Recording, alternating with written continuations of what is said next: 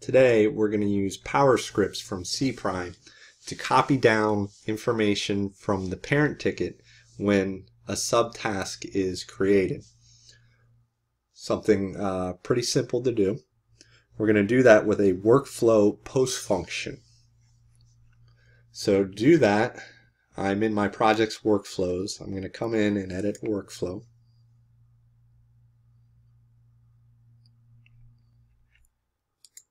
And I'm going to add it to the create transition right here. And we'll say post functions. We already have a couple post functions on there, but that's okay.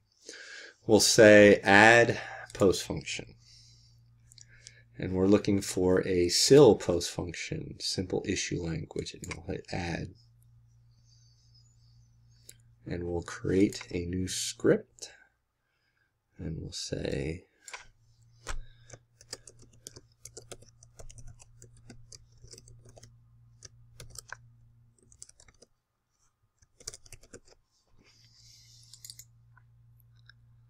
and we'll put it in our post functions folder.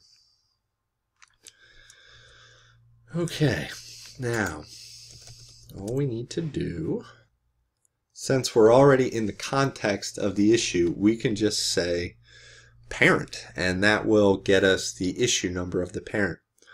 But in case you didn't notice, this particular workflow was also for tasks, or a regular issue type that won't have a parent. So just so no errors are generated, I'm going to say if is not null, and then just write parent.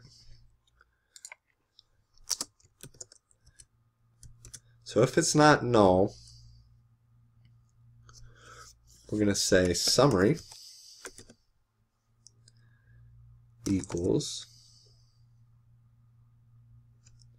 and we're going to use substitution. So when I say parent, it's actually going to, in the percent signs, it's going to substitute the value of the parent field for the information of that actual ticket. It goes out and it grabs that actual Jira issue. So parent dot summary, and then I can do a few more. I can say description equals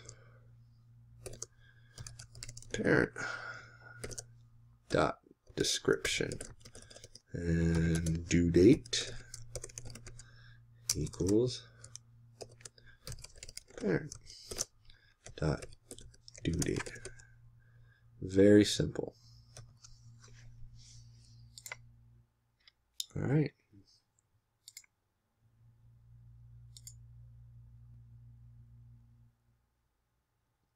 So let's publish our workflow and give it a try.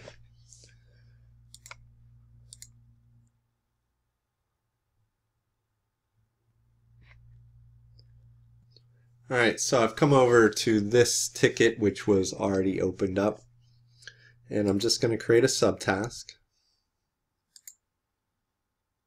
and I'll just give it the name test, and if this works, it will get replaced with the summary of the parent, which is test participant. So we'll just create it like this.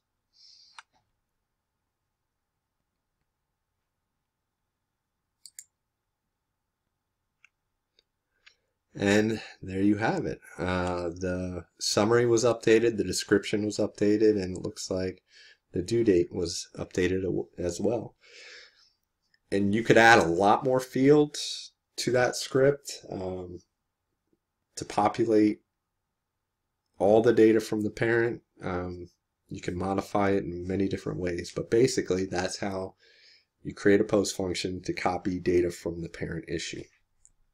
Thanks for watching.